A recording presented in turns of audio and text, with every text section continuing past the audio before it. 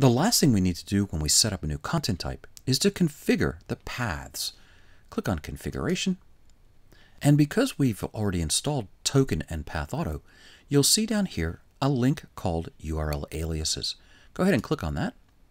We're going to set up our pattern for the hotel content type we just created. Click Add Pathauto Pattern. Choose Content. And go ahead and type in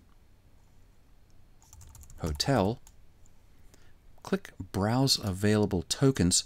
And you'll see that the node token here for the title of the node is down here under node:title. You can either copy that or just click on it and it'll insert it into the pattern.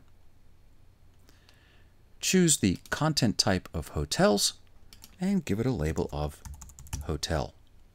You'll notice the machine name is hotel. Click Save. All right, let's go ahead and add one content item to our new content type. Click on Content, Add Content, and click on Hotels. And let's call this Hotel Drupal.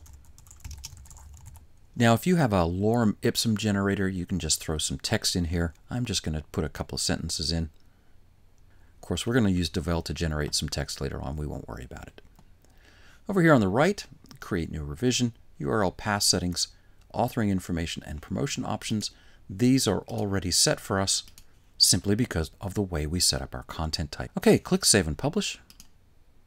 Now that we have our Hotel Drupal here, go ahead and click back on Configuration and take a look at URL aliases, and you'll see now that hotel/hotel-Drupal is the alias for node/2 because this is the second node that we've created.